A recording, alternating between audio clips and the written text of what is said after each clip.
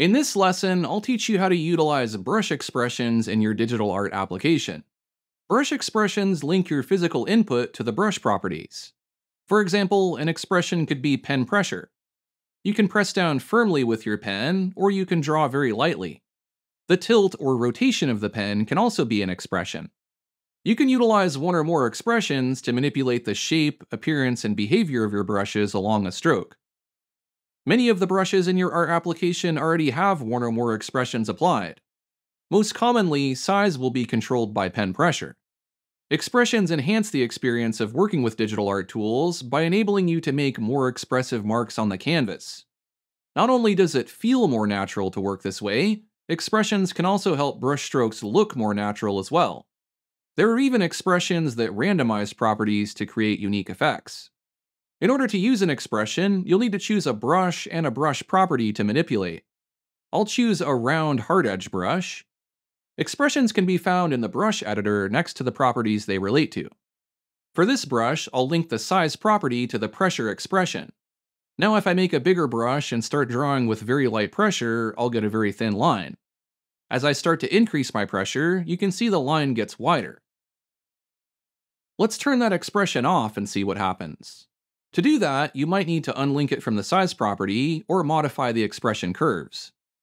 In Rebel, I'll need to disable pressure by dragging the dots in the graph up to the top to fill the square with blue. I'll explain how the graph works shortly. Now, regardless of how firmly I am pressing, the line is a consistent width. The size is no longer controlled by an expression. Let's return to the size curve editor and reset the curve to the default, which is linear for this type of brush. That's a straight line going from the bottom left to the top right. I can add points to this curve by clicking on it. I'll add one point in the middle of the line and move it to the right. To remove points, select them and then press either backspace or delete. In some art applications, you'll need to drag the points to the outside of the graph to remove them. Now you can see that the graph shows a curve. This means that I have custom calibrated the pressure of this brush so that the lower end of the pressure range is less sensitive. To make sense of this graph, let's break it down. First, the horizontal axis of the grid represents pressure from low to high. The vertical axis shows the brush size from small to large. Currently, this graph shows that if I press my lightest, I will get my smallest brush size, which is approximately 1 pixel wide. If I press my hardest, I will get my largest brush size, which is defined by the size property value. A lower size value means the maximum brush size will be smaller. If I make it a larger value, then my brush can be larger. Because of the curve I set, if I use medium pressure, then I will get a slightly smaller brush than if I had left the pressure set to linear. This graph also shows the rate at which the brush size responds to pen pressure input.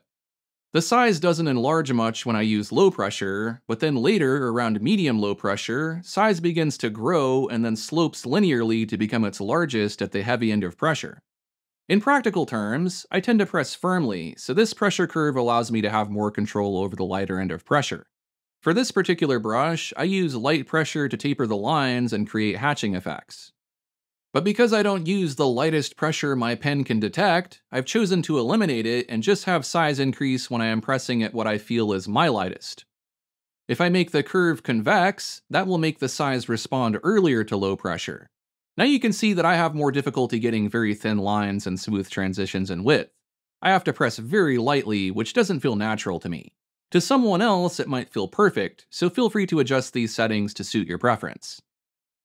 There is also a global pressure calibration setting that precedes the effects in your art application, so you might check that setting if it feels difficult to control your pen pressure. I have a reference video showing how to do that. If you clip the points on the graph, then you will also reduce the input and output range for that expression. For example, if I bring my lowest pressure point to the middle of the graph, my pen will not apply any paint until I use medium pressure, and then it'll begin to grow. If I bring the maximum pressure point to the left, then maximum pressure will be reached before I'm using my heaviest pressure. This has reduced my overall range of pressure input for this brush. So if my drawing tablet and pen support up to 2000 pressure levels, I am only able to draw with less than that when using this curve. Likewise, you can also clip the output or the properties affected by the expression. If I remove the curve by setting everything to high, Then I've eliminated both the pressure range and the size range, and I will just get a solid line. This is one way to disable an expression for a property. I can also limit just the minimum and maximum size of the brush. Let's reset the curve to linear and move the size points inward a bit. This is separate from the size property. Both properties combine to affect the size range of your brushes. This curve is also relative to the brush size you are painting with. For example, the effect of the curve is more pronounced on a large brushstroke because there are more pixels and therefore more potential for size variation. Expressions can also be inverted by reversing the slope. For example, I can invert the size pressure expression by making high pressure the lowest size and low pressure the largest. Now when I press firmly, the line is thinner. I'll reset this curve. While it doesn't make sense with the size property, inverting expressions is sometimes necessary to get the right feel from your brushes. Next, we will look at expressions that can angle dabs, such as tilt and rotation. I'll select a brush that has a long, flat dab. With a large brush, I will dab or click with my mouse to stamp a dab onto the canvas. In the brush editor of your art application, let's locate the angle properties. If I change the angle of the dab as it is aligned to the stroke changes. You can best see this with some spacing applied. If I add 90 degrees of rotation and stamp another dab on the canvas, you can see the dab shape has been rotated. I'll set the angle back to 0. Angle jitter will jitter the angle randomly for each dab in a stroke. This can really help some types of brushes look less repetitive. A more intuitive way to change the dab angle is to use the pen tilt expression. Usually this setting can be found near the angle property. I'll link tilt to the brush angle. Now, when I tilt my pen and paint strokes, I can change the angle of the dab and the shape of the strokes. I can make wide strokes, thin strokes, and everything in between. Tilt works well enough, but it gets a little uncomfortable having to hold your arm at different angles while painting. Rotation is better because you can rotate the dab by rotating the barrel of your pen. This feels more natural, like you're holding a traditional flat brush. The only way to utilize rotation is to get the Wacom Art Pen, which is only compatible with certain tablet models. It's well worth it because rotating a flat brush is fundamental to so many painting techniques. Rotation really is one of the most underrated features in digital art. Unfortunately, not all apps support it. Just look at how versatile flat brushes can be for painting landscapes and other subjects. There's a reason why flat brushes exist in the traditional art world. When setting new or modified brushes to tilt or rotation, you may need to adjust the dab shape angle to align correctly with your pen tip. Tilt and rotation may also be able to control other properties such as opacity or grain if you link them together. If your tablet does not support tilt or rotation, then your art application might be able to rotate the angle of the dab using the direction your cursor is moving. In Rebel, this is called follow trajectory. In other apps, it might be called something else. Art applications that support the tilt expression might also allow you to widen strokes using the tip tilt property. Quite a few apps have a pencil brush you can tilt, for example, the tilted pencil in Krita.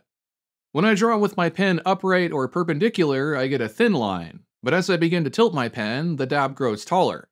It also gets fainter, but there's a different set of properties controlling that. This does an excellent job of simulating the dynamic shape you'd get while drawing with a real pencil.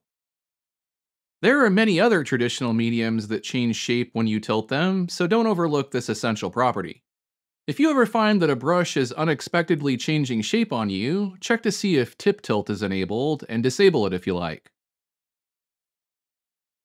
By increasing the tip tilt properties, the stroke will get wider. You might even be able to set a custom curve for it. And in many cases, you can choose to elongate the dab height and width independently of each other. As you can see, this brush starts out small with low tilt or with the pen upright. And as I tilt the pen, the dab slowly gets taller until near the end of the tilt range where it more rapidly transitions to its widest. The tilt range is clipped on the high end so that I don't have to tilt the pen as far to get the largest size.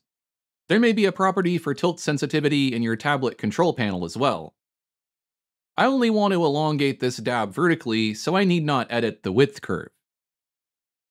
Expressions are essential, but what if you're using a mouse and not a tablet? Obviously, pressure and tilt expressions are not going to work with a mouse, but you can simulate their effects by adjusting the various sliders for pen pressure and angle.